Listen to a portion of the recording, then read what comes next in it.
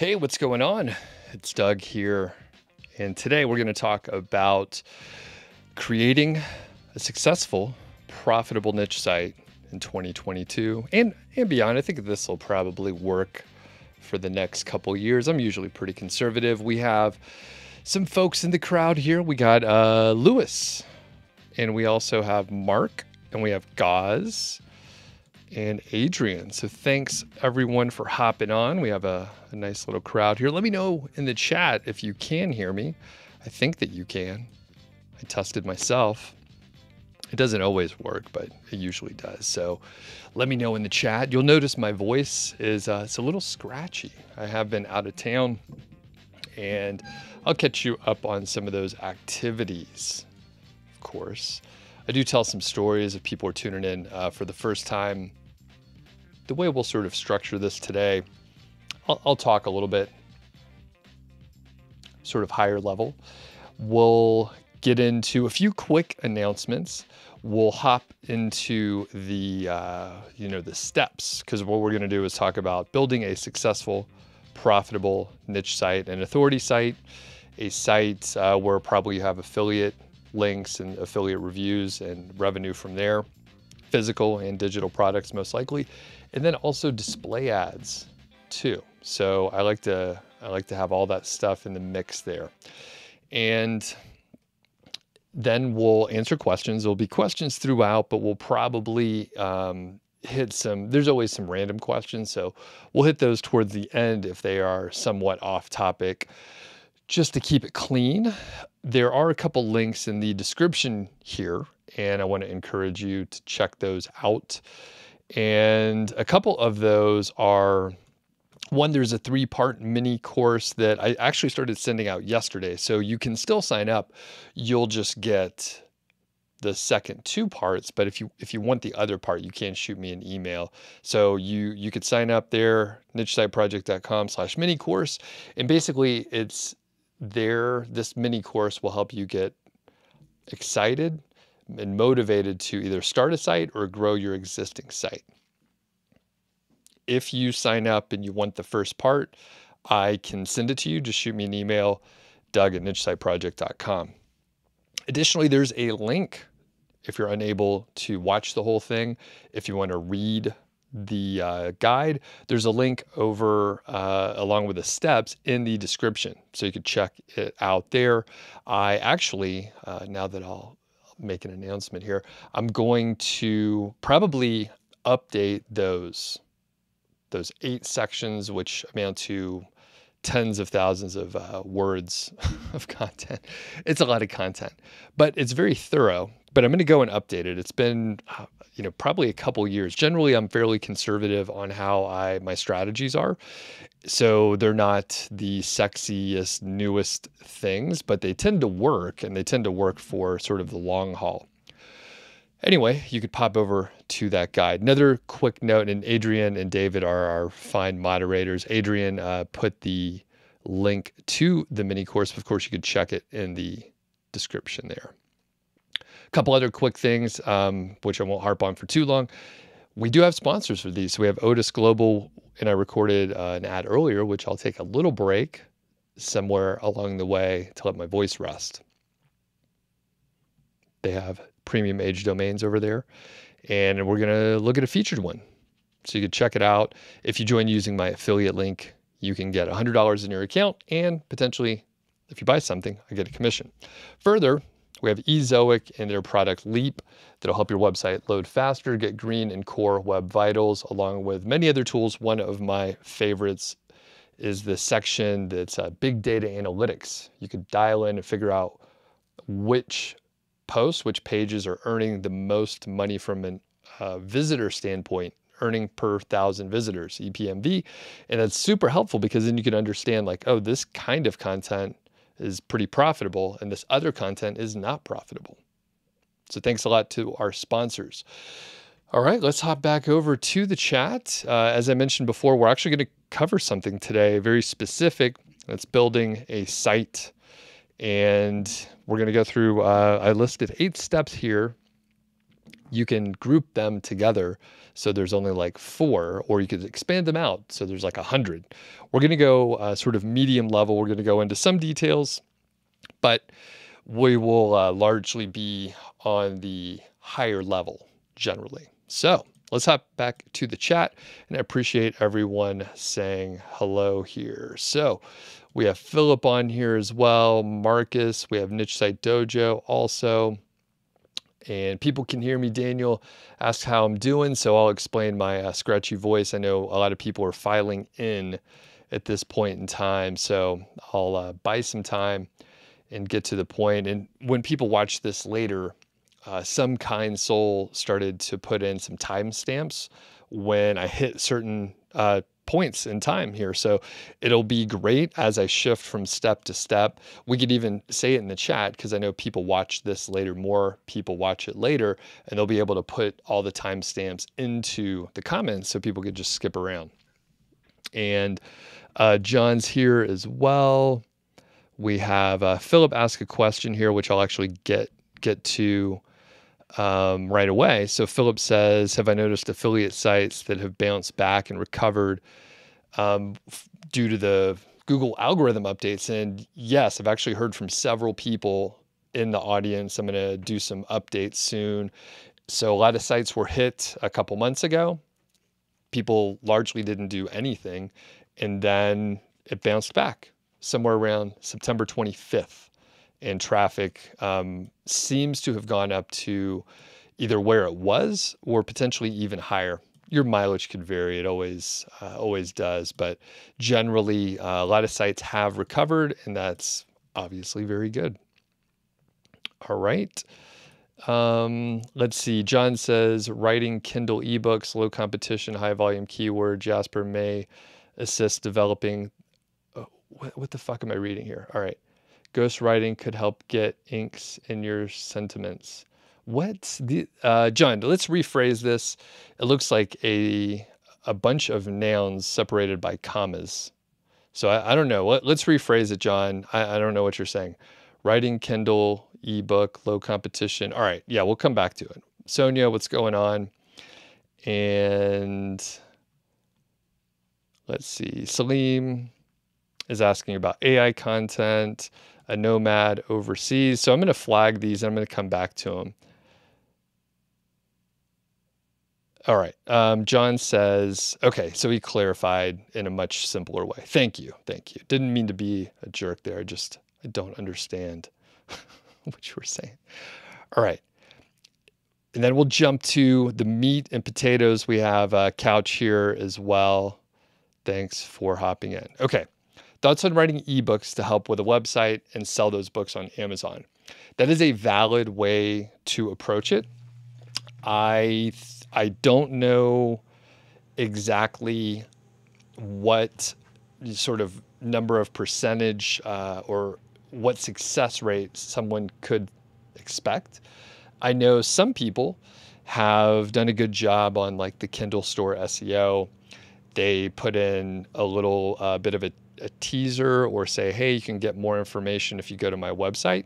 And then they end up with kind of a different traffic stream that's coming through Kindle. I actually have a friend, she's in a different industry, but she has a few books. She's like a self-published bestseller, and she's, speaks at conferences and stuff like that. Has a huge Instagram and TikTok following, and she makes over 6 figures from her Kindle books. I think she has like 2 or 3.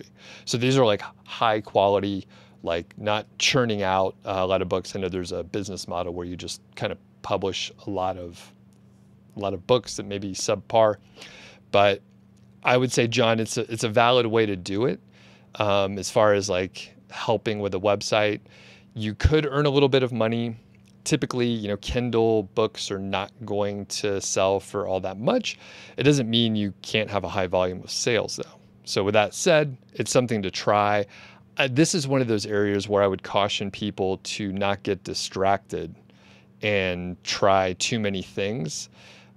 I know you can start a podcast and you can start a YouTube channel to help out with a website. You can go to TikTok and you can do all this other stuff. Each of them are valid. Each of them can work really well.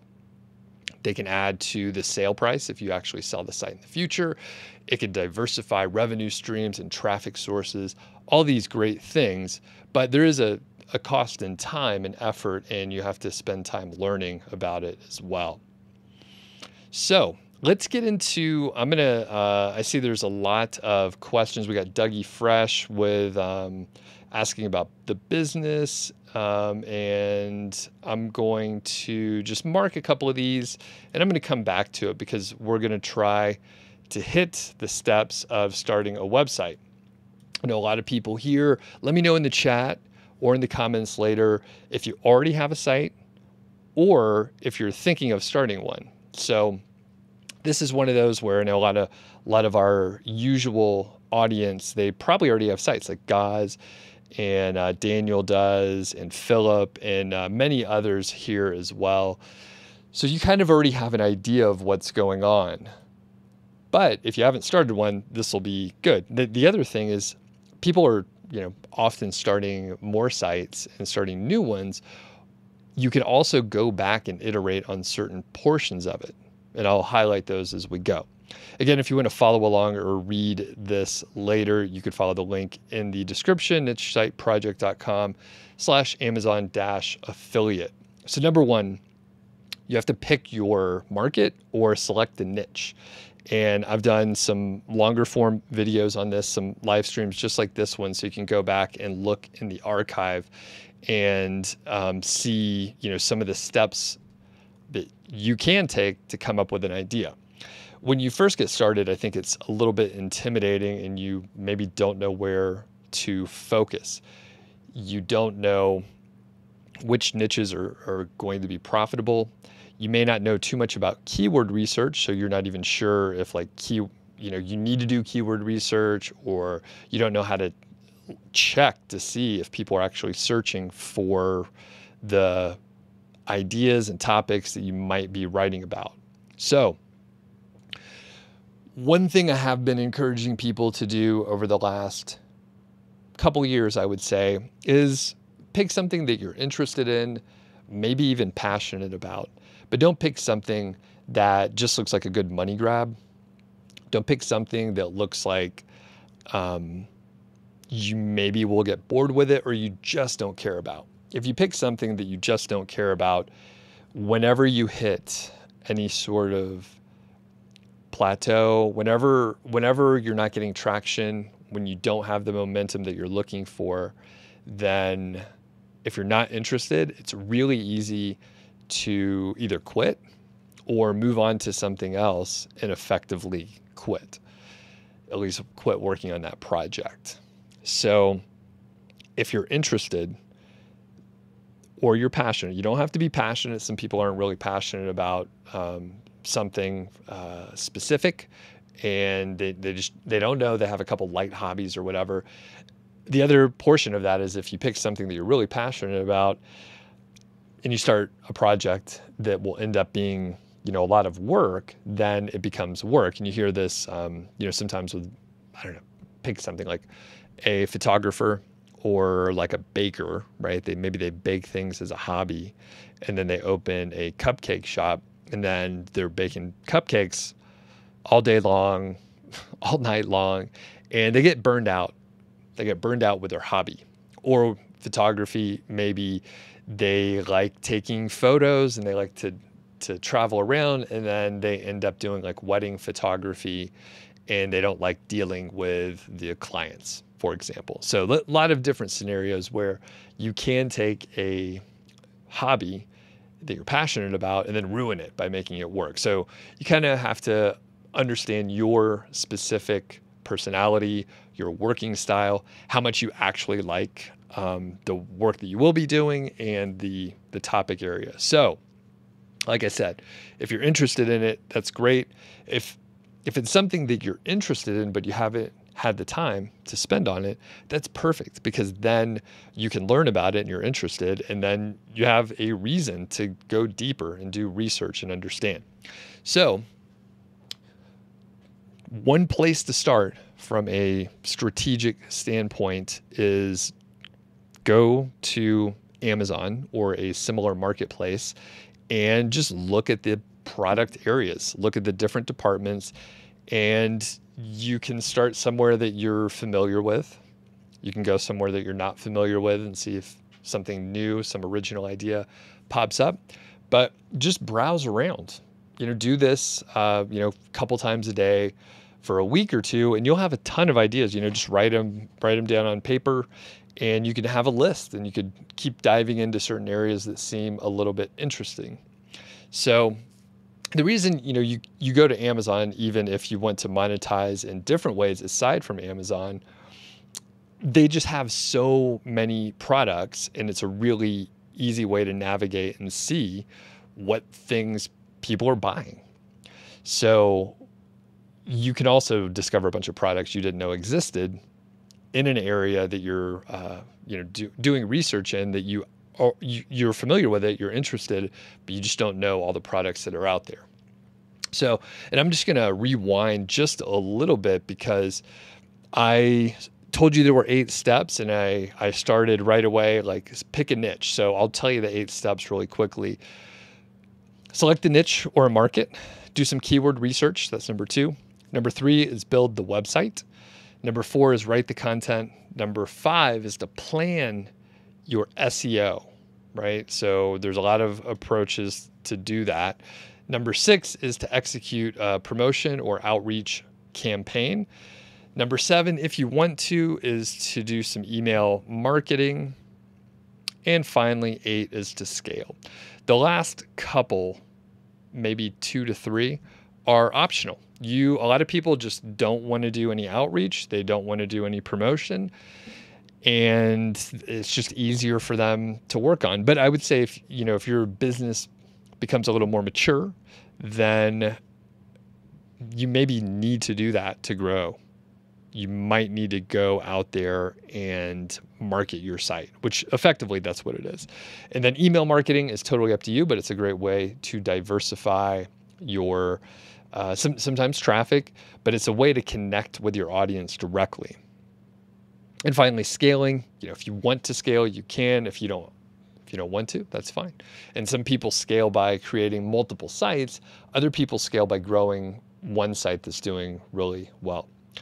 So those are the 8 steps. Again, you could check out some of the details in the link in the description. So number 2 is around keyword research. And this is another area where I've done a lot of videos. I suggest you check out the Keyword Golden Ratio playlist. I didn't link in the description, but you could check it out. And you can find videos on YouTube that I've done about the Keyword Golden Ratio. You'll also find opponents of the Keyword Golden Ratio, which is fine.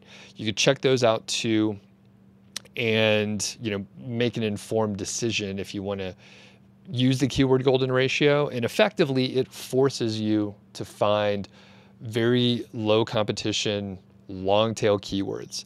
So it's a tool that you can use. There's a lot of paid tools out there. One that I like and usually suggest, and the ones that I have a lot of demos on, there's one called KWFinder.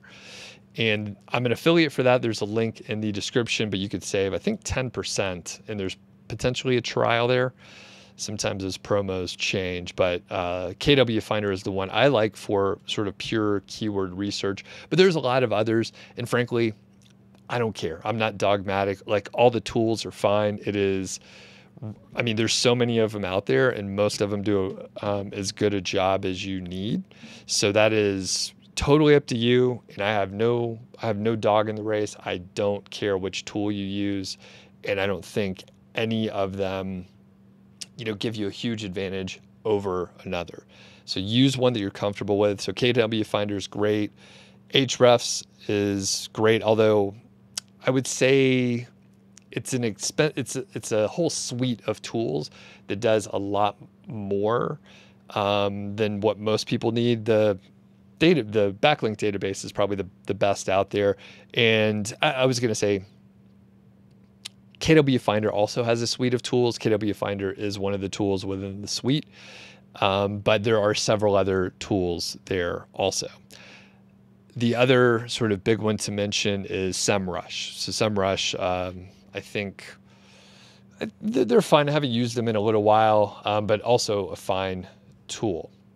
So John mentions using keyword research to locate a niche you can easily write about without investing on images, so you can crank out articles quicker for an info or product site. And Chris, well, what's up, Chris?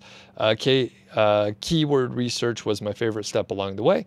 The KGR concept added another level of focus. Yeah. And I think, like I said, the keyword golden ratio, I have a bunch of videos on it. I talked about it a lot. And there are other videos on YouTube where people are like, it's a bad idea, don't do it, it's the worst idea ever. Those are typically clickbait, and generally people are bringing up valid points. So it's a tool that you can use. And I never intended someone to only use the keyword golden ratio or anything like that. So some people treat it dogmatic, and then there's like, fucking YouTube, people are like trying to get some views and stuff. So they'll create videos and they're kind of dicks about it, but that's okay. I like it that they're talking about me, and I appreciate it that they took the time to make a video in a negative light, because that's fine with me. At least they're still thinking about me. So I like that. So keyword research can go very deep. We're not going to go too deep today, but I will say that you also don't need a tool. So one really effective way is to hop over to Google, and you could just start, typing in search phrases. So let me see. I'm going to share my screen in just a second here. Oh yeah. So I can't remember which marketplace I was looking at, but there was a website there for sale, and they tell you what the site is, so you can go kind of take a look. And this was a pretty, I would say a pretty minor product area, very niche. So let me share my screen. I think this will work. Great. It was like for hitches, and hitches, you could, I don't know if people could see this while I'll zoom in for a second here. So these like hook into the back of your automobile so that you can haul stuff. So I just started typing best hitch. So all of a sudden best hitch, and I think you can see the drop down there. So this is just Google auto suggest. And I happen to be using a tool here called Keywords Everywhere, which is a very economic tool. I forgot to mention it earlier, but it's a Chrome and probably other browser plugin, and it'll give you search volumes in places like Google Auto Suggest and related keywords over here. But you get the idea. So I just typed in best hitch, and then we have for a travel trailer, for a bike rack, ski rack, cargo carrier, receiver, basket, bike rack for 2 bikes, for 4 bikes. And you can see here that the search volume of, varies for each one of these, but you could have a hitch website, and there was one for sale, and it was making hundreds of dollars per month. I don't know how old it was, but yeah, if you searched around, you may find other sites in this area. And if you just type in 4, then it'll sort of narrow it down. So number one, we have different uses as we saw before, but now we see it for different cars. So one of my friends, Alex Cooper over at WP Eagle, I think he's doing a live stream later today. I can't remember what time. Somebody could let me know in the chat here.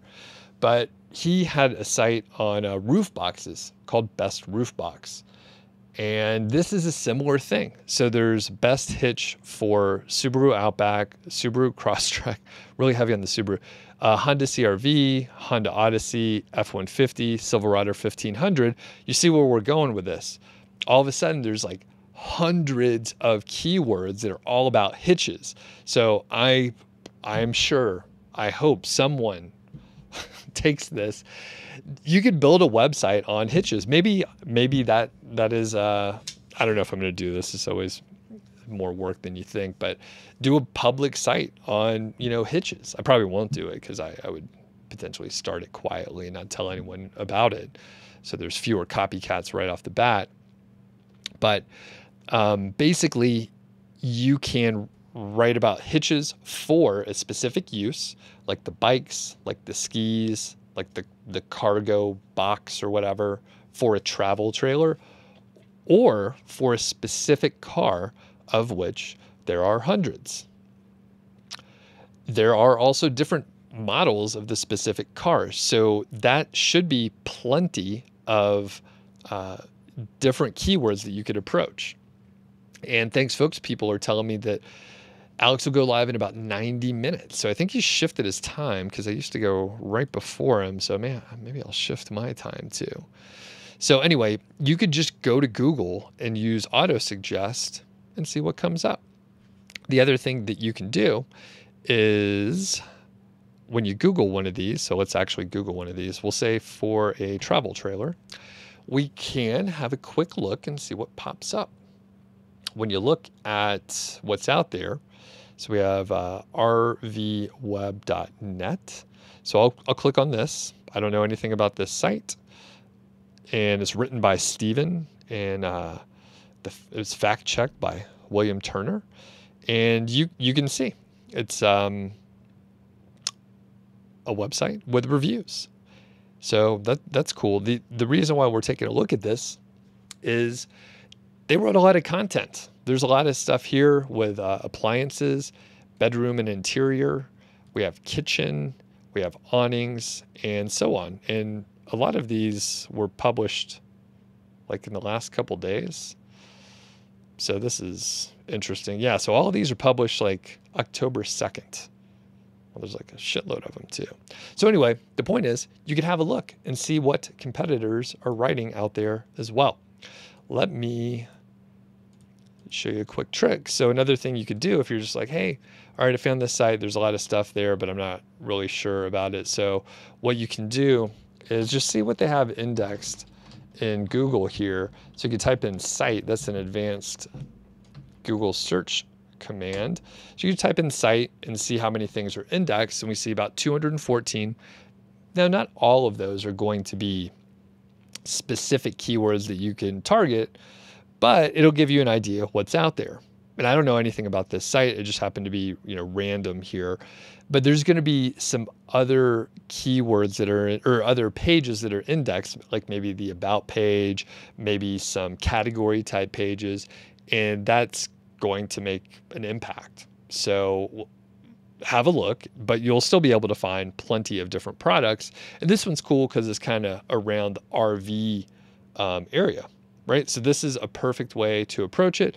And then what you can also do is just, same deal, right? You can find some of the other sites that are ranking, which, we can go on and on, but a lot of these are about RV type uses. So here's Parked in Paradise and the RV living section. And yeah, there you go, right? So again, we have tons of different websites. And if you do this a few times, next thing you know, you have more keywords than you know what to do with. Your limiting factor will probably be either your time or the amount of money that you have to hire writers. So this one is Parked in Paradise, and it has 511 results in here. Again, some of these may be category pages. Some of these may not be keywords that you can go after, but it gives you an idea of what you can do. So we have best camping in Illinois and teardrop camper designs for adventure travel. So you could see I had zero ideas when we started, and there's already, there's more keywords than you can go after. And we started with something very narrow, which is the hitch. And I just got the idea because I happened to look at a website yesterday where one of those websites was for sale. So we started very narrow on a specific product. So let's zoom out a little bit and think about searching on Amazon, and maybe you go camping occasionally and you know about hitches and you thought, oh, there's a hitch. There's a lot of products about hitches and cargo and such. Maybe I'll do a little research on that. Then we Googled it.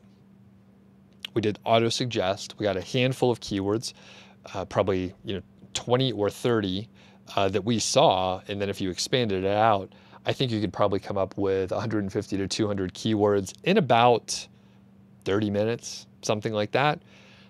Then you could do some light competition analysis as we just did. And we found 2 sites that one of them had about 500 posts, the other one about 200 at least indexed URLs in Google. And then from there, you have another few hundred keywords. Again, more keywords than you will probably need. Some of these are going to be too competitive. Some of them will, just be something that you'll have to grow into. But still, plenty of keywords out there. And the fact that you see multiple sites, it is validating the niche. So people ask, is this a profitable niche? Is that a profitable niche? What's the most profitable niche? If you find competition out there like we just did, then you know that it's profitable. If you find products that are selling on Amazon, it's profitable. Otherwise, there would not be any companies out there selling those products. So pretty easy to validate. As far as like how much competition it will be, that's something a little bit deeper, and you will have to look. Now, if you take a look and you see the competitors have, 500, 1,000 posts or something like that, that is slightly more difficult. However, even if there are some big players in your niche, then you can still approach longer tail keywords and figure out how to serve the visitor best and solve the visitor problem, and really think about the search intent. And you can be more specific. Often you can be more specific. Sonia says, what's the best way to do competitor research? We don't really know how much they're making. And you won't be able to find out how much they're making, by the way. So that should not be your goal. The best way to do competitor research is to go look at their sites, like do what we just did. Go look at their sites, look at the quality of the content, look at the length of the content, look how much content they have, and you can kind of understand what you're up against from a qualitative standpoint. On the other side, and I think it's important to do both of these analyses, so you do the qualitative, but you should also look at some of the metrics as well. So that could be just simple metrics that you can go look up from third-party sources. So the domain rating, the domain authority, the trust flow, maybe some of the specifics for URLs to get an understand, like, do they have a lot of backlinks going to that post or not? So when you're looking at some of the really long tail keywords, like you will often find with a keyword golden ratio type term, then you don't really need to do too much analysis. You should still Google a term before you write the content on it to see what's out there. You may discover that all the results are YouTube videos. And if you're not creating a YouTube video, it will be very difficult for you to rank that. That's just the way it goes. And that means the search intent is closer to, it's a video, right? So the search intent, the people want to see a video. Google know that. They tested it. And if you're not going to create a video, then maybe it's not the best keyword. Maybe you could find, a similar keyword that's close to the same idea, but the results are other info sort of content sites or product review sites. Another one you might see is all e-commerce type results. So that means people want to buy something. They don't want to see text in a narrative. They just want to go to a checkout page or something like that. So quick pause here. I see we have quite a few folks on. So I will answer questions. So if you want to ask in the chat, that's fantastic. If they're unrelated to what I'm talking about, then I may hold it towards the end. But generally, you can ask away. I will mark them, and hopefully I'll come back to them. So quick recap. So we first select the niche, and then you do some keyword research, sometimes with a tool, sometimes through competition analysis, and so on. The third step is to build the website. So that's fairly straightforward. And basically, you're probably going to use WordPress. The hosting company doesn't matter too much. Most of them are fine. Don't go with the super cheap option and don't go with a super expensive option.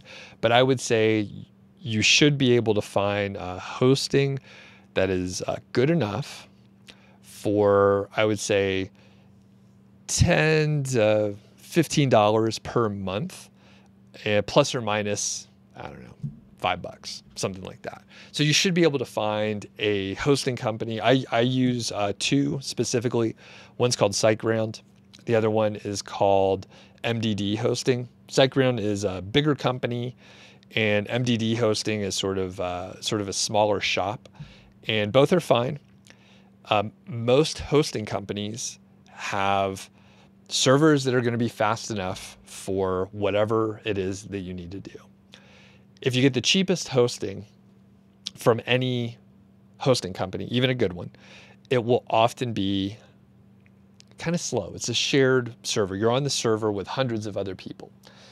When you start getting more traffic, then you should probably upgrade to something more expensive that provides you with more resources. So that's the thing, right? You can get hosting for pretty cheap, and it'll be fine for a while. It'll be a little slower because you're sharing the processor and the memory with so many other people, and they allot you a certain amount. The server takes a little while to respond back when you do that. And that's okay. It's cheaper. You don't have a lot of traffic, and it's not a big deal. When you start getting more traffic, it will be important to upgrade your hosting. It'll be very important to upgrade your hosting. You should be earning money. So you're just paying for the infrastructure that is required to support the amount of traffic that you have for your site. That is okay.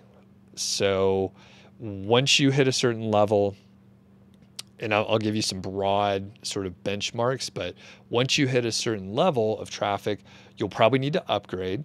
And it may cost you, instead of, say, $15 a month, it might cost you $100 a month.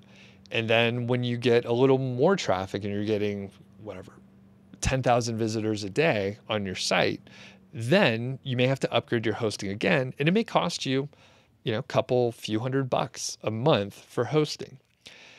I would encourage you, don't try to skimp too much. If you're earning, $8,000 or $12,000 per month, it's all right to pay for some hosting, have offsite backups, take care of your infrastructure. Take care of your infrastructure, and when you hit a certain point, you're gonna know, I need to upgrade. I'm earning enough money, and it is okay to pay for a little bit more. Hopefully, you can check with a hosting company and ask them, how much, roughly how much traffic should I be able to handle on this plan? Do I need to upgrade? And, from one perspective, right, they're going to say, yeah, definitely upgrade, for sure. Upgrade. They're salespeople, right? But many websites do have a little guideline. This hosting package can handle 100,000 to 500,000 visitors per month. Hopefully they do have a little benchmark like that. Often they will show you, or they will tell you the number of processors. They'll tell you the number of processor cores and the amount of memory and that sort of thing. Sometimes the bandwidth and capacity, but that stuff you could check out. Again, it's a commodity, fairly straightforward. And I do use SiteGround. There's a link in the description for which I am an affiliate. One cool thing with the MDD hosting is they, I think once or twice a year, they'll actually reward their existing customers. So L Couch here says Black Friday deals are great for hosting if you can wait, which is true. Oftentimes those are good deals for 1 year and then the prices go up. Those are for new customers typically. MDD hosting will send an email to their existing customers and they give you a discount. So it's kind of I understand why they're doing it. They basically say you can deposit money into your account and they'll give you an extra 10%. So I think it's up to $1,000. So whenever the deal comes around, I say, sure, I'll do that. So I give them $1,000 and I get 1,100 into my account. So it's like a 10% discount, and they reward their existing customers, which is unusual, and you don't typically see that. So, all right, there is couple questions here. So I'm going to mark them if they're relevant or not, and I will hop back. Okay, so one here, the Anointed Church here says, can you please show us a demo of how to do the keyword golden ratio? So I'm not set up currently to do a good demo of that. However, if you go to my channel, you will see there's a playlist, and there are demos within the playlist. So I think a couple of the videos right at the beginning of the playlist show you exactly how to do it. There's a calculator that you could download, and now is a good time for me to make two quick points. So you could download all my templates and systems and stuff like that if you follow the link in the description, nichesiteproject.com, enter your name and email, and you have to confirm. You'll get an email, and you have to click yes, I want to get emails from this dude, and then you'll get another email right after that, and it has a link, and the systems and templates are all there, including a calculator for the keyword golden ratio. It's just a Google Doc that you can make a copy of, and you're able to, use the calculator. It's free. Additionally, you can hit the thumbs up. If this video is helpful, it'll be great if you could hit the thumbs up. It'll help other people find it. And yep, so right now, not a good time to do a demo, more of an overview, but there are plenty of demos that you can see. And if you go to nichesiteproject.com and look for the keyword golden ratio post, you'll see a description. There's frequently asked questions. There's other details that will help you out. All right. So I'm going to answer a few questions here because some of them are related to keywords. And quick recap. So we did select a niche.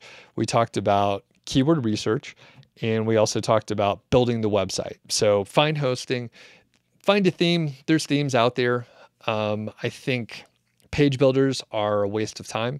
I think page builders will slow you down. There's not a big benefit to use them. I know a lot of the designers and stuff will have a different opinion. That's cool. But for me, I like the simplicity. And one of the big things no one pays attention to, but if you use a page builder and then you want to move from that theme to another one, or let's say you want to sell your website, migrating to another theme represents a huge headache and a huge amount of work that is really just unnecessary. So the simpler you could keep it, the better. It really works out better if you can keep it simpler. Page builders sometimes will look better, but it's usually at a cost of either time or speed. And there are ways to use page builders that are faster and it keeps it lean, and that is okay. But I've definitely seen people burn a huge amount of time putting little shaded boxes and buttons and changing the color and, trying to make it look better. It really looks like a train wreck, or if it looks good, it takes a lot of time. I don't enjoy any of those activities, so I don't spend much time on it, and I don't put much value in it. So that's my approach, though. I mean, the thing is, people are just looking on their phones, and they just want it to load fast, and they really don't care too much how it looks as long as they can read it, typically. So anyway, you can head over to nichesiteproject.com. There's a link in the description. Sign up for the email list, and then you'll get templates, systems. And the thing is, this week, there's a free 3-part mini course. Part 1 came out yesterday. But if you sign up and you want to see the second 2 parts, you'll get it tomorrow and then on Friday. But if you want to see the first part too, I review in the emails, but if you want to see the first part, you can just shoot me an email, Doug@NicheSiteProject, and I can send you that first one as well. Okay, so a couple questions. Sonia says, any tips on building topical authority? I can't outrank low DA sites. I'm at the bottom of page 1 while they're in the top 3. I would, couple areas. So number one, I would check out the competition, see if they're covering the material better. You can sort of consolidate, figure out what you have a gap in from all the other sites, and then add that to yours. Additionally, you can have supporting articles that are in that topical area that are very low competition, very long tail, maybe zero search volume, that are in that topic area and very specific. And then you can link those together. Your supporting articles can link to the one that you're trying to rank, and the other supporting articles can link to each other. That's one approach to boost your topical authority. And let's go.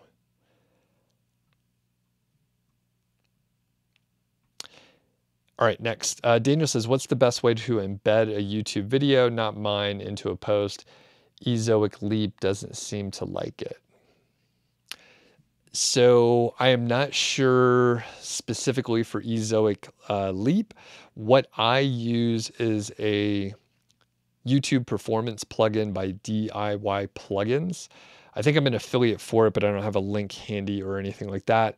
But essentially what it doesn't embed the YouTube video, which actually takes a little while to load. It'll slow your site down if you do one YouTube embedded video. If you do a lot of them, it'll slow your site down more. Just test it and you can see this in real time.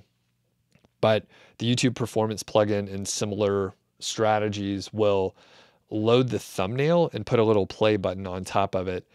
The visitor has to click the play button and then it'll load the video with the controls and then they can play it. So they have to click twice.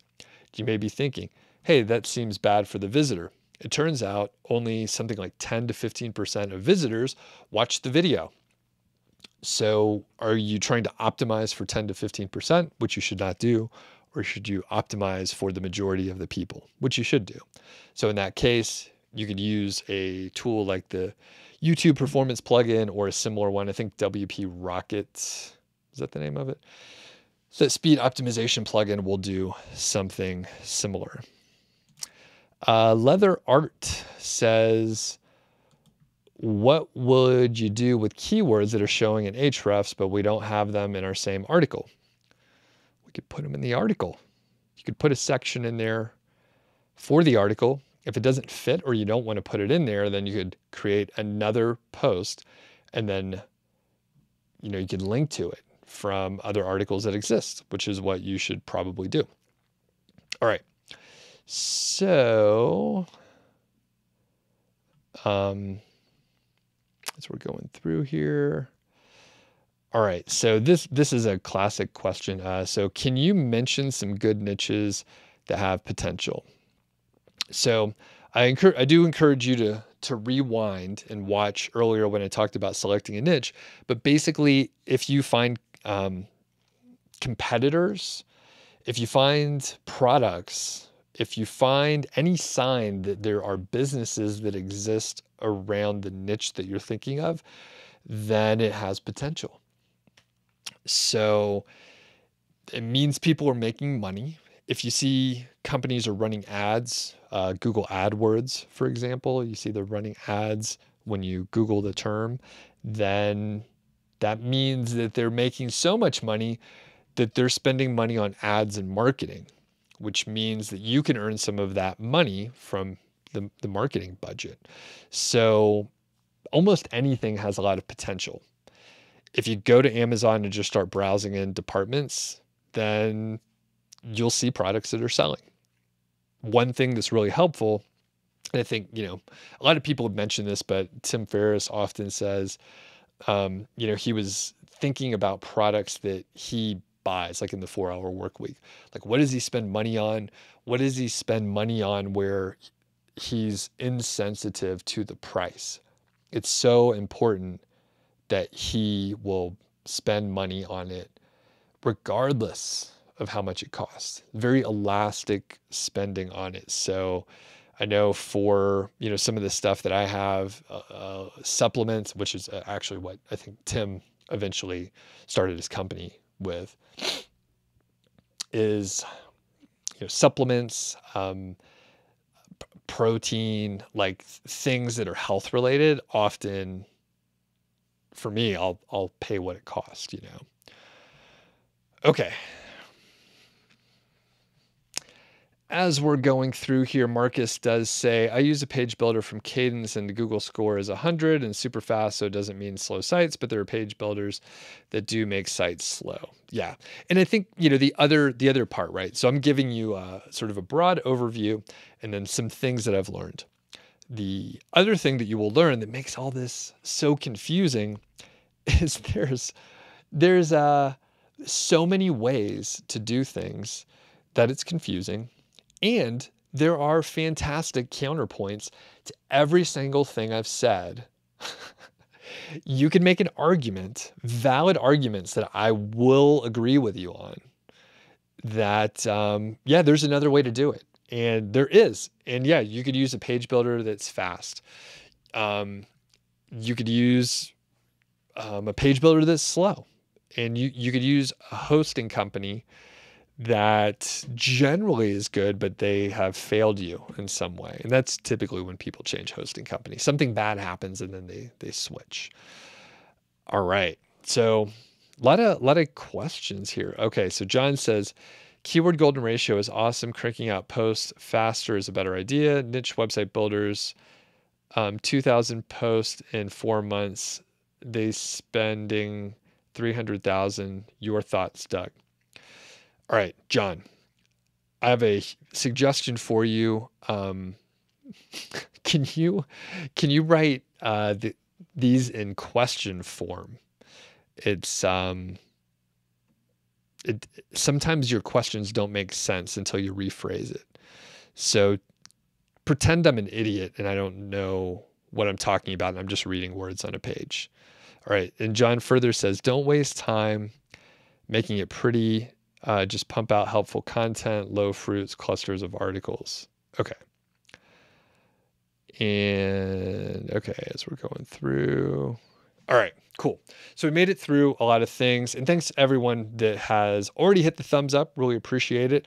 And I'm going to take a super quick break here because my throat is a little scratchy. So I'm going to roll a very quick ad here from our friends at Odys, and it'll be very quick here. I just need to load it up for you, and it'll give my voice just a little rest for just a couple minutes here.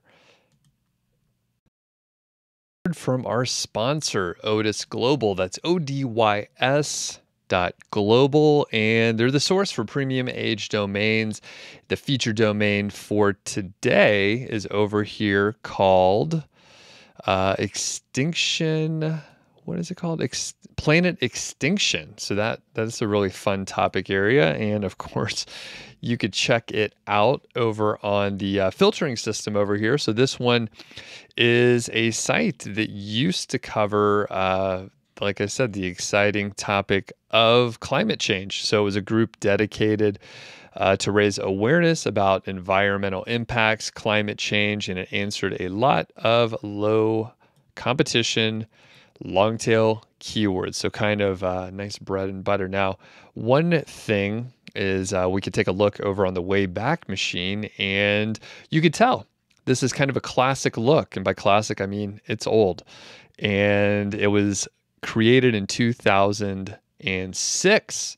So it's pretty old if I'm doing the math right. That's 16 years old. It has a domain rating of 12 and a domain authority of 32. So it's a pretty brandable name. You could, of course, focus a lot on informational topics, and that is what I, would probably do, all those long tail keywords. And I think you could probably go into like other sort of renewable energy type ideas, since it does fit in with the sort of extinction sadness, we'll call it.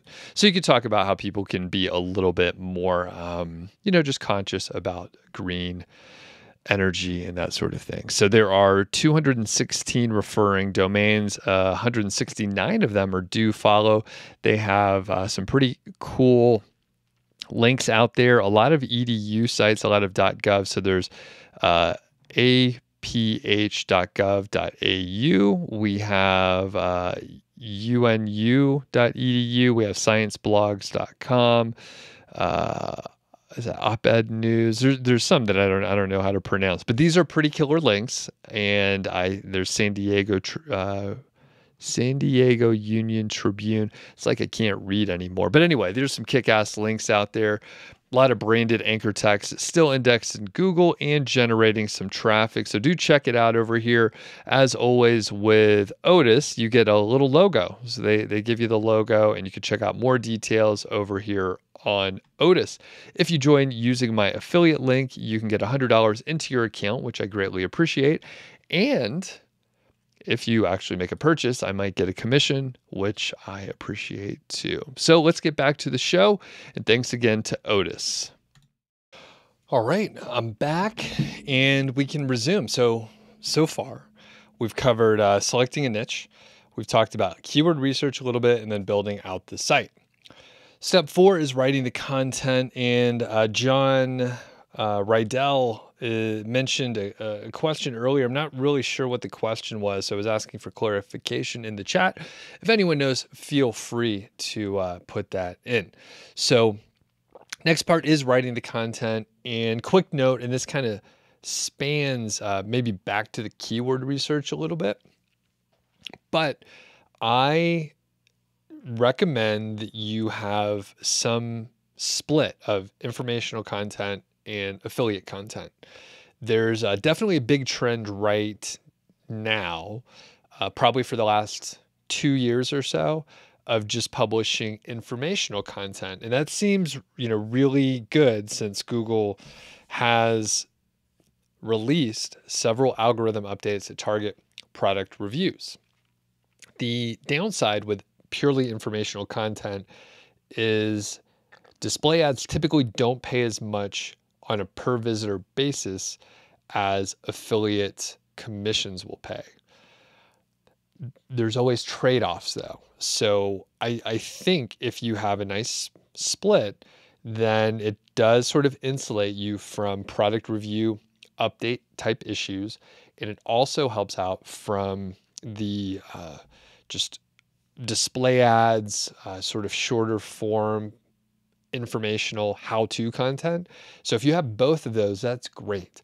And I would say anywhere from, say, 50 to 90% informational content is a good range. It's up to you to figure out what range you want to aim for. I have a particular site right now where I started it sort of 50-50 informational and product review.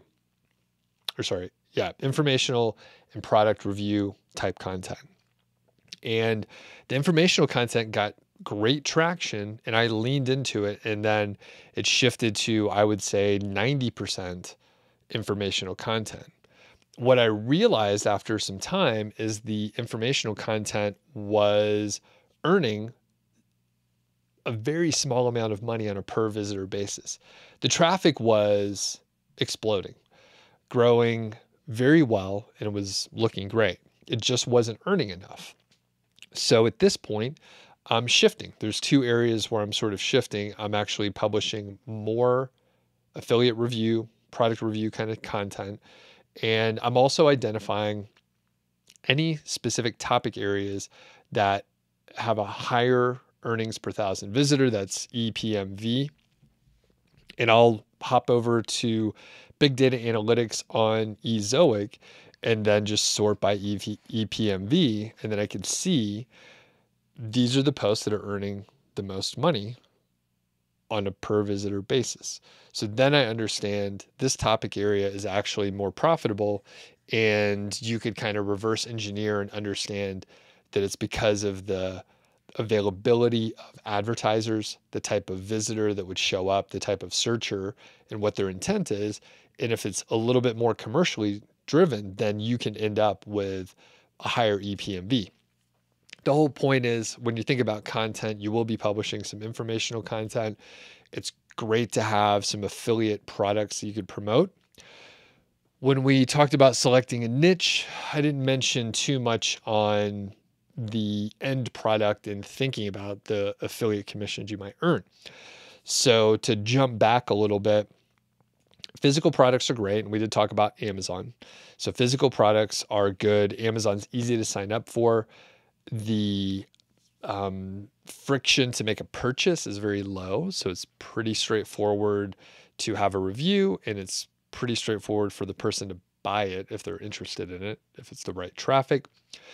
And other products that you should think about are digital products. So typically those are apps, those are pieces of software, or they're courses.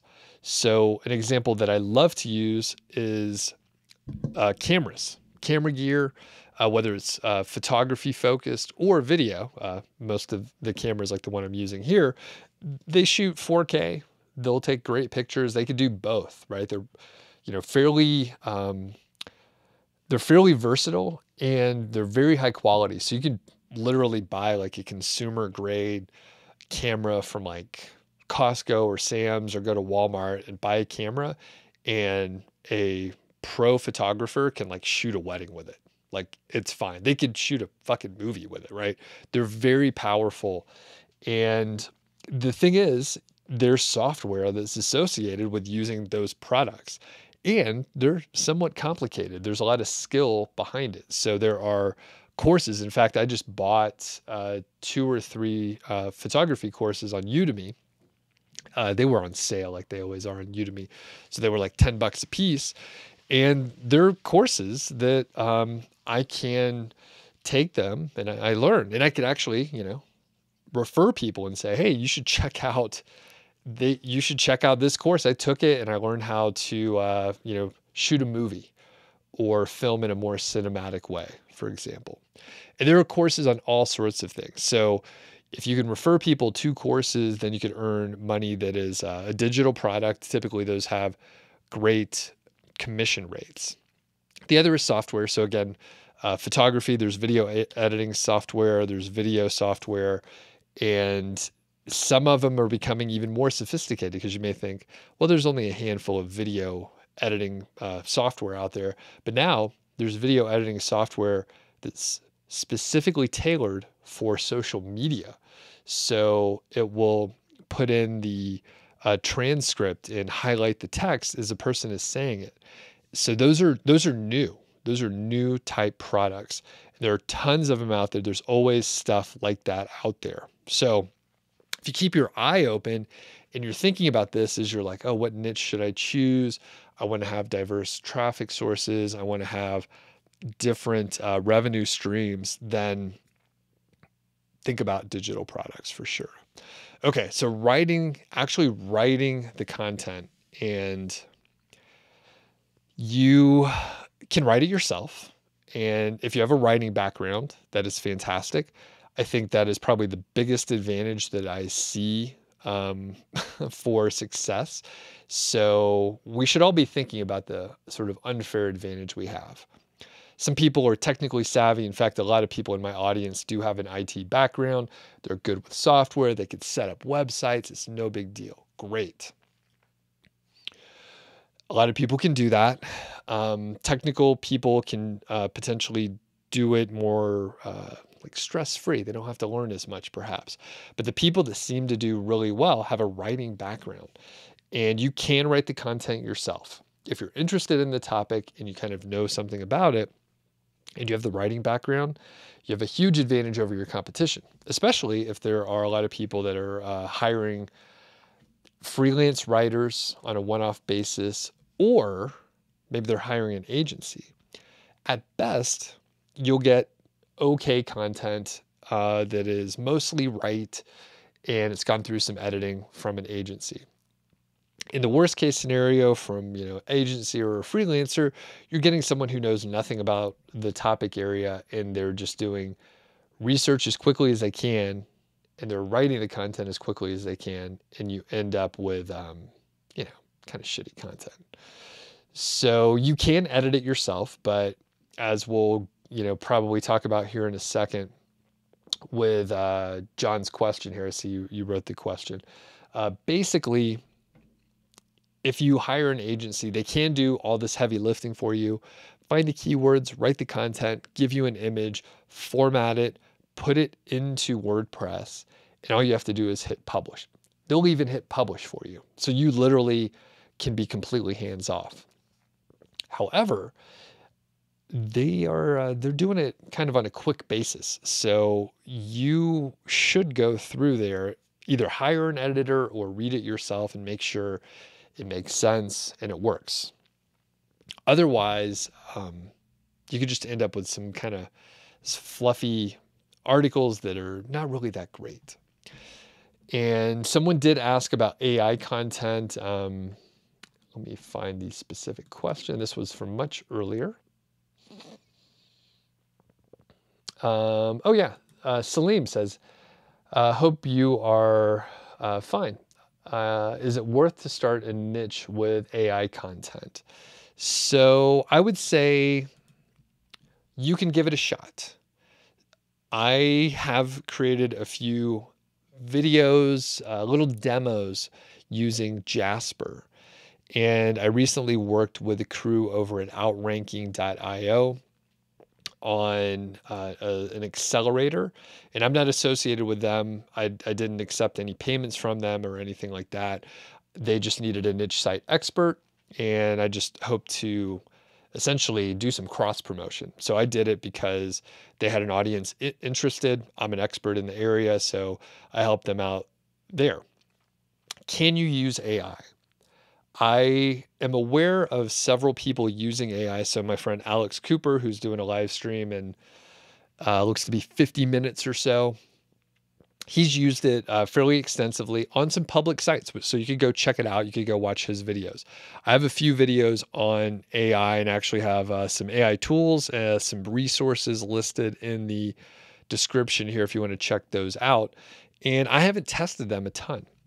What my observation is so far is most people that are really excited about the AI content are either affiliates or they're selling the product, they own it, or they're beginners and they're like, hey, I've been able to publish a shitload of content. I don't have the results yet, but it works great. So what I'm looking for, and I've made this request for a couple months now for people that are using AI content and they're earning, we'll say like over $2,000 a month. And it's primarily AI content. I'm still looking for that person or persons. A few people have mentioned that I need to go to some of the Facebook groups and troll around there and see if anyone's interested. I am going to go to the Outranking Facebook group because I know someone told me that there are people that are doing pretty well. The thing is, the folks that seem to be earning the most, and you could go find these success stories on my channel. Basically, they are writing the content themselves, or they have one other person helping them out, one or two other people, but they are spending a ton of time on the content. They're not trying to write, 5 posts a day. They're trying to write one post that's really good. And if it takes them a week or 2 weeks, it's fine, because they're going to earn so much money from that post that they know it's worthwhile to actually put the time in. So I think people get really caught up in how much they're publishing. And again, we'll get to this topic in a second, how much they're publishing, and the quality is just kind of shitty. So there's always a trade-off, and we have to think about that. And you have to think like, all right, are we just trying to get some traffic on our site, or are we trying to, do a good job here? So I don't know. Can you use AI? You can. Let me know how it works out.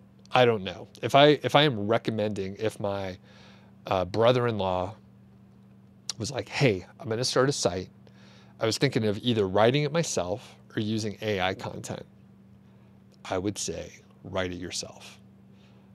Pretty much hands down, I would bet the content that you wrote yourself is going to do better. Okay, let's get back to the questions here. And just another quick note, if you're joining now, fantastic. You can rewind for sure. There's a link in the description here that goes to a guide where we go through the 8 steps. And the 8 steps are listed in the description here. So, okay. So it's very hard on John here. He says, yeah, my random thoughts. What are your thoughts on niche website builders doing 2,000 posts in 4 months and spending $300,000? Okay. So another quick thing. I'm doing a live stream with the guys from Niche Website Builders, Adam and Mark, and Alex Cooper from WP Eagle. That's tomorrow on this channel, 8 a.m. Mountain Time. So you'll have to translate it to your own time. But if you go to my channel, you could like set a reminder or whatever you need. You could subscribe, of course, if you want to. But those guys are going to be chatting with me tomorrow about growing a site. We're going to talk about growing a site from $500 to $10,000 per month. What are my thoughts on niche website builders spending $300,000 in 4 months and doing 2,000 posts? It sounds like a cool idea. I don't have an agency like them. So I suspect they're spending a lot of money and they have, or they're spending a lot of money, but it's like generally in-house, right? So I think it'll be a very interesting thing. I wouldn't do it myself, right? So it's a different, we often have debates on the Niche Lifestyle Show hosted on my channel tomorrow. That's Wednesday, October 5th. And basically, I have a different investing strategy and a different asset allocation, which we all do, right? I'm in this whole personal finance community, and they say, oh, personal finance is personal. So like there's no like right, or maybe there are some wrong things, but there's no specific right way to do something. Like if that works for them, that's fantastic. And you could do a lot of other things. So I would think about the opportunity cost of $300,000. So the opportunity cost of what else you could do with the $300,000. From a return standpoint, it may work out great. It also is very important to consider your timeline. So if you, let me do a quick, do some quick math over here.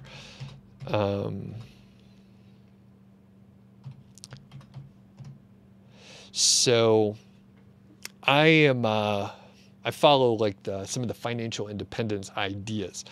And if you had $300,000 in an index fund, this is not financial advice, by the way, it's just purely entertainment. So if you had $300,000 in an index fund, if you use the 4% rule, which means you could put the 300K in a broad-based index fund, that would be $12,000 that you could get out of there per year, which is not a ton. It's only $1,000 per month. That would last you sort of indefinitely. So $1,000 per month, sort of indefinitely. So if you're looking at like some very conservative returns like that, then, you know, maybe investing $300,000 in 4 months is a good return. I suspect they'll get some traction pretty quickly, and they should be able to earn more than the $1,000 per month. So as far as like making that decision for them, you know, it's, I suspect, I don't know anything about this project, or if they're actually, I mean, I have no idea. It's just a question that came in from John here. So the thing is, they'll be able to talk about that a lot. So it's almost a marketing expense, right? That creates an asset that they could sell, they could keep it for cash flow, and they could talk about it all over the place. So as far as 300K, I probably wouldn't do that myself. That would also require a big team and stuff. And I came from a corporate job, and I had a big team, and I ran big projects, and I didn't like it that much. So I just have a lean team here. So that's my take. I wouldn't do it, but that's cool someone is. Okay, as we go through, Sonia says, do you have any thoughts on the product review update in September? Very little, you know. The questions are interesting today. It's like, hey, what do you think? I don't know. It's the same as the other updates I did. Sonia, there's like few videos that I've done on the product or on the updates. So you can check those out. But generally, I mean, Google's not telling us too much. It's kind of generic. Create high quality content. Try to help the visitor. Do your best. It's that kind of advice. So it's a little vague other than, try to do a good job. So I don't have any specific thoughts. I'm sorry. Daniel says, just a quick one. I have an article ranking #1 that has 110,000 search volume a month, but I'm hardly getting 100 visitors a month. Any idea what happened there? No, I would say it sounds like maybe you're not ranking #1, or there's some sort of rich featured snippet situation that is, the result is you don't get traffic because people don't need to go to your site. And a lot of people are asking, like, hey, are you sure you're ranking #1? All right, so going through more questions here. Daniel also says this.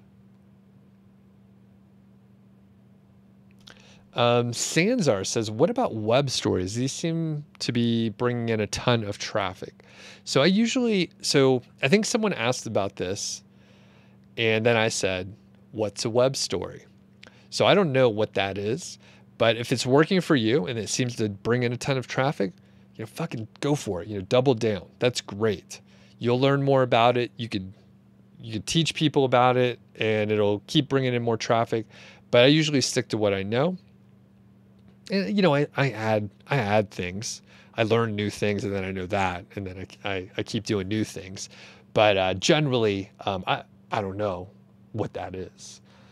It sounds kind of social media-y. So typically that's kind of a treadmill situation. And Lance says, can you share Alex Cooper's channel? I've mentioned it a couple of times. Probably someone already shared it. WP Eagle, Adrian did that. Yep, and he'll be going on here in 40 minutes. One of my buddies.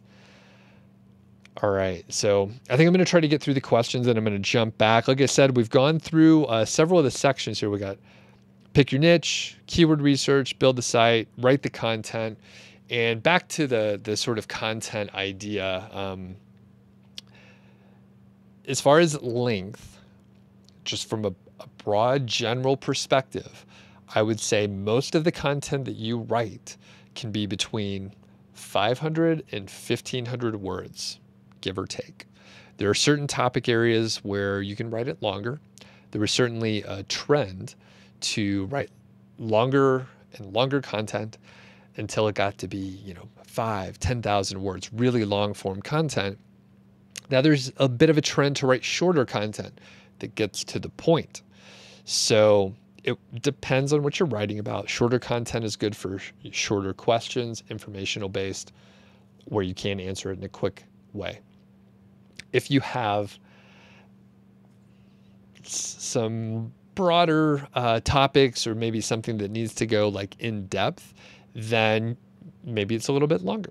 A good way to decide is to have a look at your competitors and see how long most of the other content is, say in the top 20 for sites that are like yours. So if you're looking at the results and there are, say, a bunch of e-commerce sites, but you don't have an e-commerce site, you have a content site, then you would ignore the e-commerce sites for the most part from a word count perspective and look at the sites that are most similar to yours. And John is mentioning around AI content and says, use AI, but always double check the facts and grammar and spelling. And on the converse, Gaz says, sometimes it takes me 2 days to write an article. So yeah, the thing is, there are many approaches, and I'll be very interested when the AI side of it, the AI users have enough data where they can say, yeah, I'm making full-time income. I quit my job. I'm scaling, like I have all this figured out. I'll love to interview them. However, the most successful people that I've interviewed in the last 12 months, they've written their own content. They've written their own content. And those are just the people that reached out, though, right? There's other people that don't want to share their story. Oh, and Grant is over here. Oh, what's up, buddy? I haven't seen you in a bit. You changed your channel name. Mindfully Me now. All right. Nice. That's a cool little icon there. I'm trying to make it bigger. Yeah, that's fun. Okay. And oh yeah, Niche Site Tocho says VTI on the investing front. Yeah. Although it's not investment advice, it's just entertainment. Oh, and Sonia says, you're asking about the product review update because you've been impacted. So I've recorded, we'll jump back to this stuff in a second here. So I've recorded a couple interviews, some of which have not been published yet. So I do have Olga from SEO Sly, who I think that episode's coming out very soon. But I've recorded a couple other interviews too. I encourage you to, either subscribe to the channel or check out the podcast called The Doug Show. I have an audio podcast, but of course we're on YouTube today. But you can, can someone kick Sachin out, please? Just ban him from the channel here for me. So yeah, basically there's not a lot that you can do in a short time, Sonia, but what it comes down to generally is look what posts were impacted, look if there are some posts that are doing well, and look at your competitors for the same type of information. And then you can draw a strategy from there. It will often take a couple months to start some recovery. Some people have said that it might be that you have to wait until the next core update there. So yeah. Sorry to hear you're impacted, and I'm just gonna kick Sachin out in case no one did. Okay, so you only have to ask a question once, and then we typically see it here. So,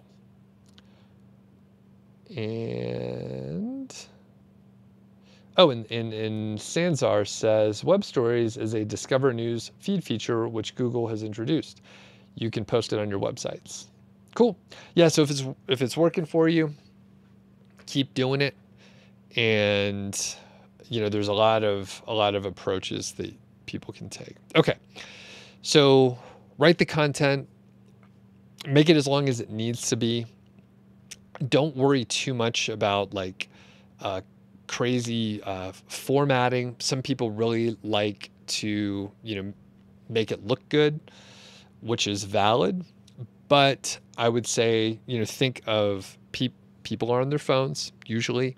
Think about how things look on their phones and what you're really trying to do. For product review content, there is a template that I like to use, and it's over at Niche Site Project, that Amazon affiliate that you'll be able to take a look at over there. And it's pretty straightforward. I encourage you to look at the template and then go to a place like the Wirecutter, and you'll see the components in there.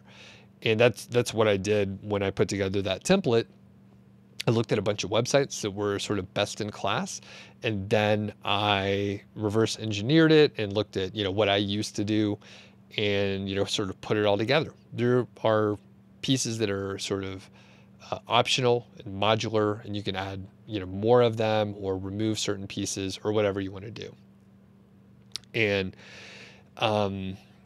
as far as informational content and how to format that, there are a few different types of informational content, but generally it's like writing an essay. You can have listicle articles, and those are, depending on the industry, those are going to do pretty well. Those are somewhat shareable. It does depend on the topic area. So if it's a how-to article, well, obviously, you'll have to probably list out some steps. You probably won't be able to have like sort of a listicle type article. So fairly straightforward, and one great way to get inspiration and just kind of understand, or at least, I mean, the fact is when you start your first website, you probably will end up kind of mimicking your competition some. And that's okay until you develop your own style. And it may be more so if you are trying to figure out, or if you're writing the content yourself, you will develop your own style. If you are hiring writers to do most of it, then it will most likely be kind of generic. And I think that is part of the issue with outsourcing the content, where it's not very personal and it's not very, it's not like your own writing. But if you are writing it yourself and then you are kind of mimicking your competitors, eventually you'll sort of have your own style that morphs along with what fits in the overall niche and topic area with your own voice in there. And that, I think, makes a big difference. Next, plan your SEO. So generally this is link building. We can sort of view it as outreach and promotion and marketing, which it kind of is. I mean, that's probably where it would fit in. But essentially, it's getting some links to your site. Google doesn't like us to build these links. In the Webmaster Guidelines, they will tell us not to build links. But, you know, that is one of the voting systems, right? If you have links pointing to your site, Google thinks that means other sites like your site, and that it's something to have a look at. And it's adds more credibility and authority and all that kind of stuff. So Google's pretty smart. So they know that there are some crappy links out there. So you do have to be careful and watch out for all that stuff.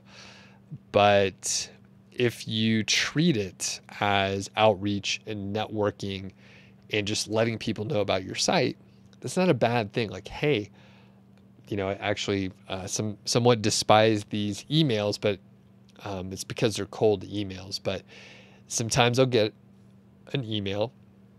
They'll say, hey, I saw you had an article on video for YouTube, and I have an article that's related to video on YouTube. I think it's a good resource. Would you link to it?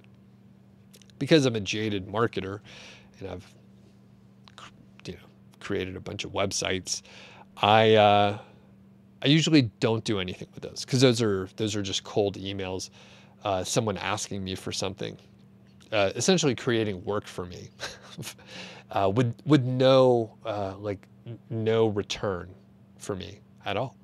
And they'll say, oh, you know, it's a great resource. It's better than other resources out there, which typically is just BS, right? These are just form templates out there.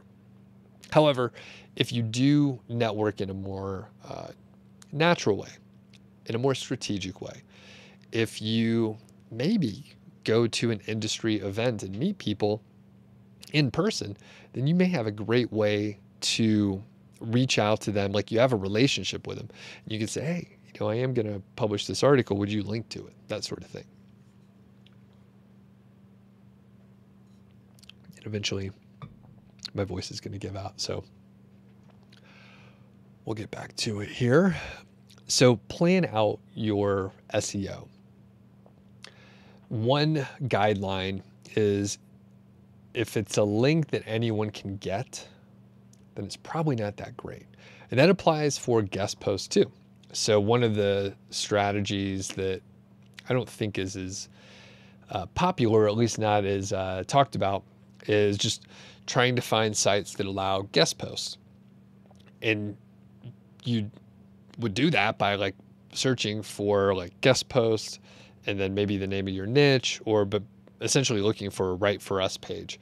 And if anyone can actually submit and post there, then it's probably not very valuable. The harder it is to get a link, like I said, if you're networking, if you actually meet people or you reach out to them on social media, you share their stuff. Maybe you write a little roundup kind of post where you're like, hey, here's my favorite 8 Instagrammers. And then you reach out to each one of them and say, hey, I featured you here. Just wanted to let you know about it. They're probably going to read it. They're probably going to thank you. A lot of times people on Instagram, not always, but a lot of times they don't have a website. So they're like, oh, great, I'm featured somewhere else. And they may even have a big following, and they'll get back to you because it's a different medium. They don't view you as a competitor specifically. So that is a great way to do, and you can do this on, YouTube, you can do it on TikTok, like anywhere where you can contact people, like you can do that.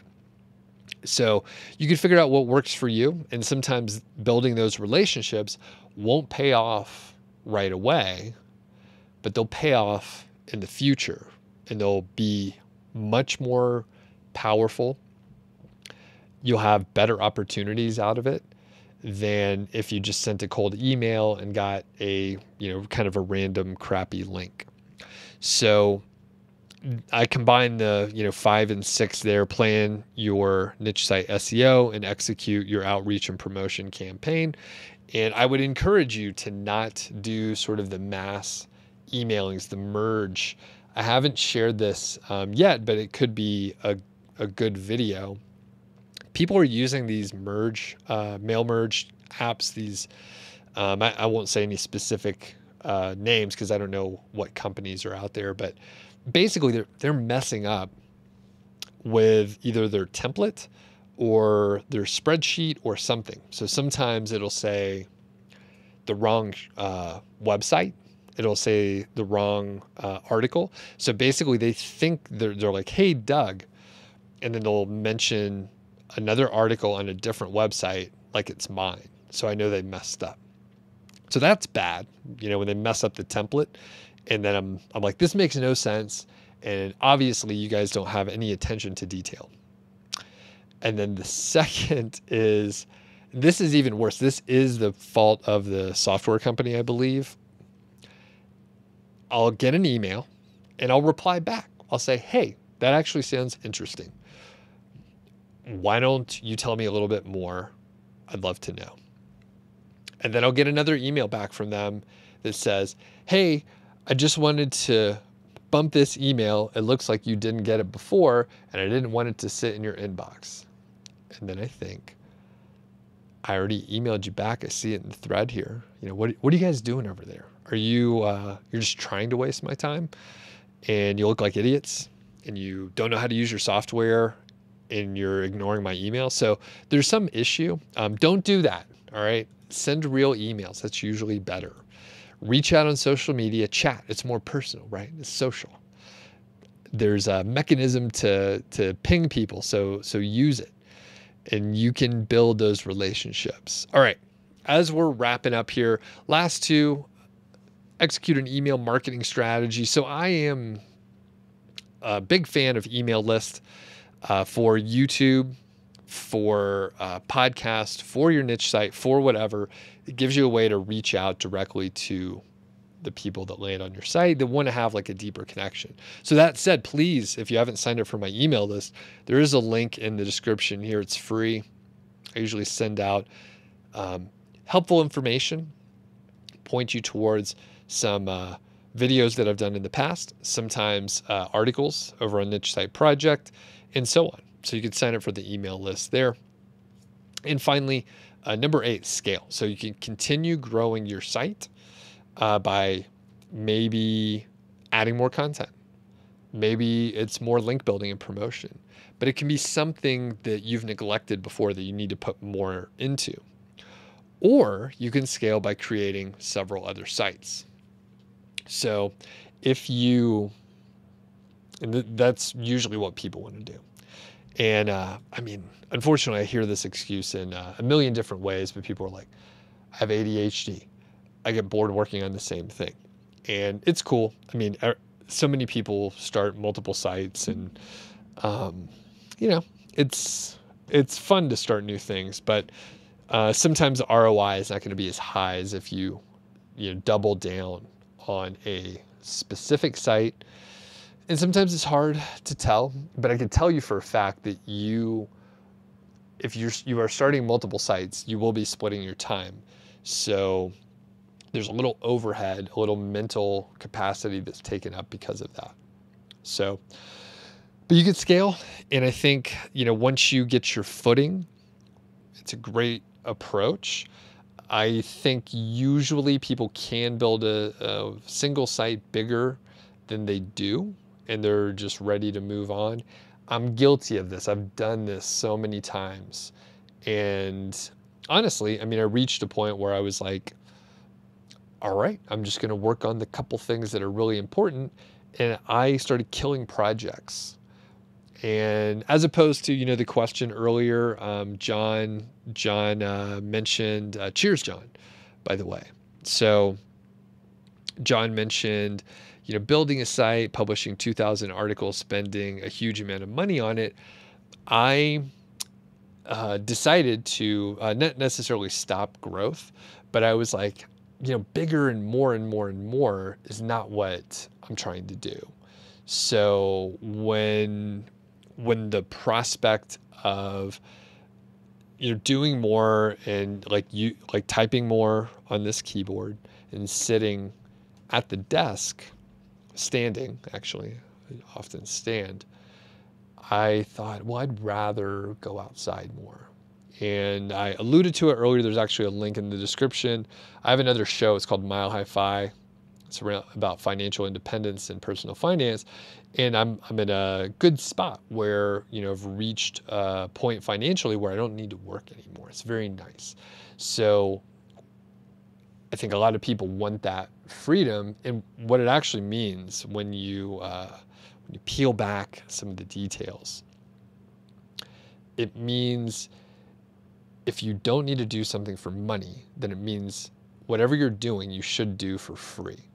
So would you do that activity if you didn't get paid for it? Which is a really weird way to view what you're going to work on. But as we're all getting older and dying slowly, second by second here, you don't want to waste time on dumb shit. So while it's perhaps a bit morbid if you don't think about death often, but it's a good way to look at it. Like, do you want to build a site with 2,000 articles and put 300K into it? Maybe that's a great move for you. But for me, I was like, oh, that doesn't sound like a good move to me right now. That sounds like scaling too much. I'd have to have a team of people, and I'd rather go outside for a walk real quick, or a long walk. So I think we hit everything. So quick recap here, and then I'll answer some more questions. So John says, great show, 8 steps to freedom. Yeah, so here's the deal. So we have the 8 steps listed here. A couple of them are optional.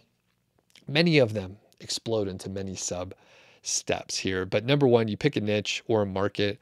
It's great to start at Amazon from a affiliate standpoint. You can find products. I encourage you to think about niches that have digital products that you can promote. So those are going to be courses and software. It's not going to be available for everything, but usually you can find a course on a topic area. So even if you can't find software, there's not software associated with that for some reason, you can usually find courses on almost anything. So you go to like Udemy or something like that, and then you'll be able to sort through and look for a bunch of courses. Digital products are great because usually they have a higher commission rate than physical products. Just the math works out that way. Step 2 is keyword research, which kind of goes hand in hand with niche selection. So a couple ideas around that. You can use paid tools if you want to. You can use free options, of course. Just using Google and Google Auto Suggest is a great approach. There are several keyword research tools. You could use any one that you want. I'm not dogmatic about it. Many of them do fine. It doesn't really matter that much. You just want, the tool to stay out of the way so you can get the data. Quick note on that, keyword research tools report the search volume. Search volumes are an estimate based on historical data. So they're estimates. They're not written in stone. And if you see an exact number for monthly search volume, it's just an estimate. And in fact, usually it's an average of, I think, 12 to 18 months, depending on what tool you're looking at. So seasonality isn't even noted in there unless you dial in and dive down and look at the estimated search volume per month. So seasonality is in there too. That said, it still can give you an idea, and this is why it's important. The search volume gives you an idea from a relative standpoint from one keyword to another. So it might not be the exact search volume, but you'll understand this search term gets about 10 times more than another one, or 20 times, or whatever. And then there's a lot more competition. There's a lot more people looking for this specific keyword and that sort of thing. Number 3 is building the website. Hosting is a commodity. It's fairly straightforward. There's a couple companies I use, SiteGround and MDD Hosting, and I'm an affiliate for each.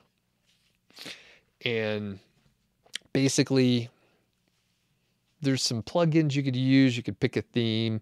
There's some pretty straightforward things that you can do. By the way, I'm just summarizing right now, but if you want to dive in, you can go to nichesiteproject.com/Amazon-affiliate, and there's a link in the description. Next, you write the content. Highly recommend, you write the first content yourself, the first, several pieces yourself. You can hire folks. Some people did ask about AI content, and I think a lot of people are using AI content. I'm not convinced it's the best way to earn a lot of money. And if a friend was telling me, or if a friend asked me if they should write the content themselves or publish 10 times more content with AI tools, I would probably tell them to write it themselves. I'm not sure what the threshold is for me, but I mean, if you do that quick math, I think it's 10 times better if you're a good writer and you write it yourself. I've done some demos with AI tools, so you can check the videos on that. And thanks to everyone. There's 44 thumbs up, and I appreciate it. If you haven't hit the thumbs up and liked the video, I would love it if you did. I appreciate everyone that already liked it, and thanks if you're able to do it. I'm going to answer a couple questions at the end here. So you write the content. Next, you plan and execute your promotion and link building strategy. So you will have to decide, do you want to do any link building? Some people don't want to, no matter how much I talk about it. They're just like, I don't want to do it. It sounds too risky. Thanks, whoever hit the thumbs up there. And I think even if you don't build links, I think it can be very valuable and effective to network within your niche. So you'll know the other people, and they could be sort of competitors, but I highly recommend that you go outside like website competitors and connect with people in social media. They often don't have websites, so they won't view you as a competitor directly. And if you're into it anyway, if you're interested, then it's a no-brainer to go ahead and sort of network and be friends with those folks. And that's kind of the idea. That's the goal. Finally, you can also do some email marketing, which is cool. I think there's a question about that in a second. And then finally, scale. So you can grow your site even more, or you can potentially start other new sites. And most people do opt to create more sites. I generally would recommend you just keep working on the one. There's some downsides to that. If you get hit by an algorithm update, then, well, you're hit by an algorithm update and you only have your one site there, which is a bit of a problem, but it also makes it easier so that you know what to work on and when. And thanks to everyone who hit the thumbs up. We went over 50, which is great. And we're pushing 2 hours here, which is also cool. So I'll answer a handful more questions, and then maybe in a minute, I'll still have enough time to tell you why my voice sounds like I smoked cigars yesterday all day long. I did not do that, but it sure sounds like it. Okay, so a couple more questions. I'm sorry if I missed any of them along the way. I will hop back. I marked some very early. Nomad Overseas. Oh, shoot, I missed it. He was asking about writing ebooks and stuff like that. But you can write ebooks, publish on Kindle, and then potentially use that as a traffic source. Dougie Fresh says, at what stage did you create an LLC for your blogging business? What systems did you put in place before creating an LLC for legal protection? So I waited. So one of the things that I definitely did was I worried about earning money and selling things before creating a business, an LLC, and I actually have a corporation, not an LLC. It made sense for what I was trying to do. And I also didn't worry about branding and, merch and other things that a lot of people do. And I had some specific friends that were like, oh, we're getting a banner. We're getting like t-shirts, and we're getting hats. We're getting all this branding stuff together. We're forming a business. And they proceeded to just do all this work that looked like business. But the biggest piece of business is selling things and earning money. So if you don't have that piece, then you don't have a business. So I focused on earning money for several years. I formed my business after 3 years. So I earned money. I'm in the US, so I earned money for about 3 years before I actually formed the business. And it was part-time for about 2 of those years. And then the 3rd year I got laid off from my corporate job, and I was doing my own thing full-time. And once I got a lot of, once I was earning enough money, I opted to form the business. And when you form the business, at least, again, not legal advice, and this is not financial advice. It is only entertainment. This is what I did. So I formed the company, and in the US, generally you'll save some money on the payroll type taxes.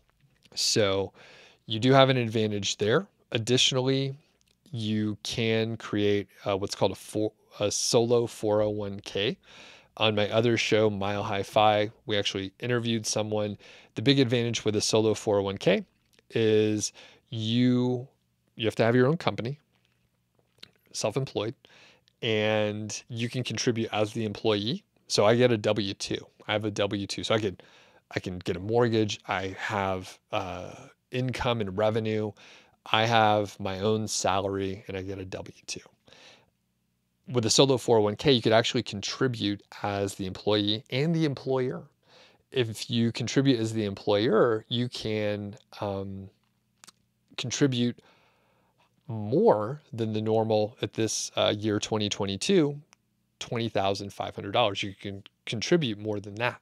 So you could actually contribute up to, I can't remember, it's 50 some odd $1,000. So for your 401k, instead of putting in $20,500, you could put in like $54,000, something like that, which is obviously dramatically higher. So if you have a high income and your company's earning good money, you can fill up your 401k in, you could put a lot of money in there. You can put a lot of money if you max it out year over year for a few years. So, but the big thing is, you could wait until, say, you hit a certain threshold where you're like, okay, I'm making enough money where I will save a lot on payroll and some taxes. I think it's like, I can't remember, it's like 7 point some odd %. And then you'll have to look for the point where that savings exceeds the cost that it takes with maybe the bookkeeping or accounting or whatever. If you know how to do the accounting yourself, it's no big deal, and taxes and all that. But you do have to file as a LLC or a corporation. Um, Generally, not always, but generally, an S corp is what you would want to do. So I have a corporation with an S corp. I have W-2, a solo 401k. As far as the systems in place before creating the LLC, virtually nothing. So I did it and then figured it out afterwards. And then the other thing, again, not legal advice, the LLC is a limited liability corporation, right? So limited liability. So that can be a little bit helpful, but what I've heard is people they could still sue you. So it can be helpful, but like if someone wants to sue you, then they could still sue you. So, and they can go after your personal assets as well. So Neo says the lowest niche gets how much RPM? I don't know. Don't know. And Gaz says, do you think that with the last few updates and the way Google is going, that a site's metrics will ever have more weight on DA than backlinks? I don't think so. I don't know. I don't know though. Anything's possible, right? I mean, we didn't even know any of this stuff before. But it seems like, links are pretty important. And the thing is a site's metrics, can you define the site's metrics? So site's metrics, as I think of it, I usually think about like the external factors, but are you talking about like the number of posts or the word count or something else? And I mean, I think now maybe if you mean like the site's metrics as far as like what Google deems, visitor satisfaction or something like that, that is obviously important and it is kind of going that way. Quick note, we only have like 6 minutes left because I know Alex over at WP Eagle does have a live stream coming up. So I'll end before then so people can go over there. Alex Cooper and Mark Mars and Adam Smith from Niche Website Builders, they're going to be joining me tomorrow at 8 a.m. for the Niche Lifestyle Show. We're going to be talking about what to do to grow a site from $500 per month to $10,000. Marcus says, how do you get people to confirm email subscriptions that double opt-in because of GDPR? Most of the email platforms allow like the confirmation, the double opt-in. So that's how I have it set up. I did a couple things a few years ago that reduced the number of email opt-ins. So my email list didn't grow as fast, but it's higher quality. So my open rate somewhere, it's like 28 to 30 some odd percent or so, and around 30%, which is very high for a marketing email list. But yeah, it's just a standard double opt-in. Oh, and that boy Robin says, caught live finally. Love from Denver. Awesome. Awesome. Yeah, we got cooler weather these last couple days, which is great. That boy Robin says, do I use ClickBank at all? Currently, not now. No, I don't. I have in the past, and it was fine, but a lot of those products were kind of, at least the ones that I was promoting, they weren't that great. It worked great for the specific industry, but I think they were a bit predatory around the survival space. All right, we're wrapping up here. Learn Easy says, can I rank my website without redirect links, which is paid? Yes, you can. I'm not even sure what that means, but you can.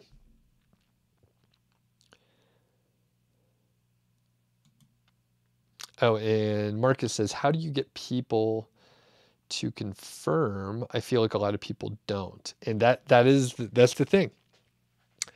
If they don't care enough to double opt-in, then you probably don't want them on your list. They're probably not going to open any of your other emails. Made by Marson says, what to do if everything looks okay looks okay, but traffic from Google is still low after 5 months. I get 2 to 6 clicks from Google. Keywords are chosen correctly. Sometimes KGR, sometimes low difficulty. Basically, 5 months is still a little young. 6 months is often referred to as like the sandbox period, but some sites rather take about a year to get out. So I would say you're still kind of young, Marson, but stick with it. Generally, I'd want to see a little bit more than that, but it does depend on a number of factors. Okay, and Gaz says, I was still flatlining at 5 months. The next 2 to 3 months will start to get exciting. Yep. Okay. And then where's this other joker here? Just got to kick this guy out. Okay. All right, so Alex is getting going here in just a minute. So I was in Montana, went to Yellowstone, passed through Yellowstone in Wyoming, stopped in Cody, Wyoming, which was kind of cool, drove through Yellowstone. We used to live in Bozeman, Montana, so we drove up through the park, which was great. We saw 100 bison. I mean, it was amazing. I have some very cool pictures, which I'll probably share before too long. And then also we had the 3 days in Bozeman, which was great. We got to visit some friends, hang out, and that was very cool. It's a great town. And then we headed over to Missoula, where I helped do some beer judging stuff. So I was a proctor, helped out for a beer judge certification program test. So people were testing to be beer judges, and I haven't talked about it at all, but I'm a certified beer judge. I'm actually a fairly highly ranked one, so national level, and sometimes they get us to help out. So it was a great excuse to go up to Missoula. And the cool thing is there was a beer fest. So I was one of the judges for the pro, brewer festival.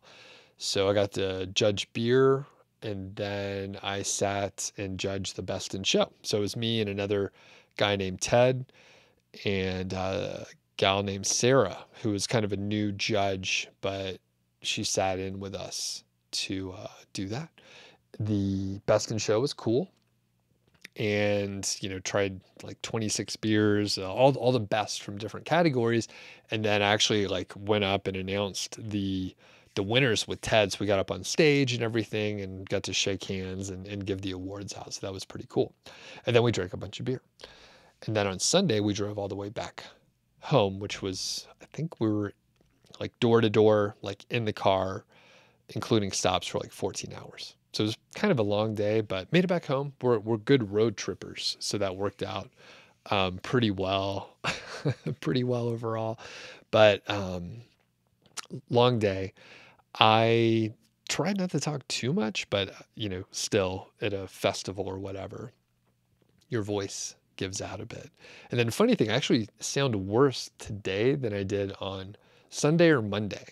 I did get a lot of good sleep last night, so maybe it's just my body recovering still. So that concludes it for today. Thanks everyone for hanging in there. And I think Alex is starting.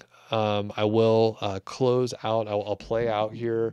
I didn't play much guitar over the week here because I didn't bring my guitars with me. But sometimes I play guitar at the end here. The spring's a little loud there. Let's see. I don't even know what to play here. because I haven't in a bit. So I'll just make it quick, I think. And if you don't like music, then you won't like this.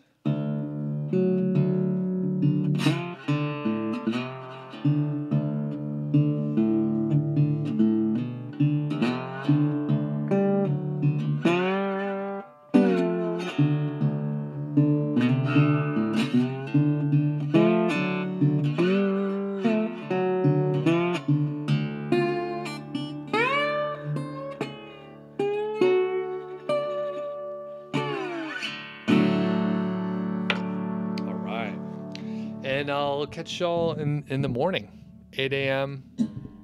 Got the Niche Lifestyle Show.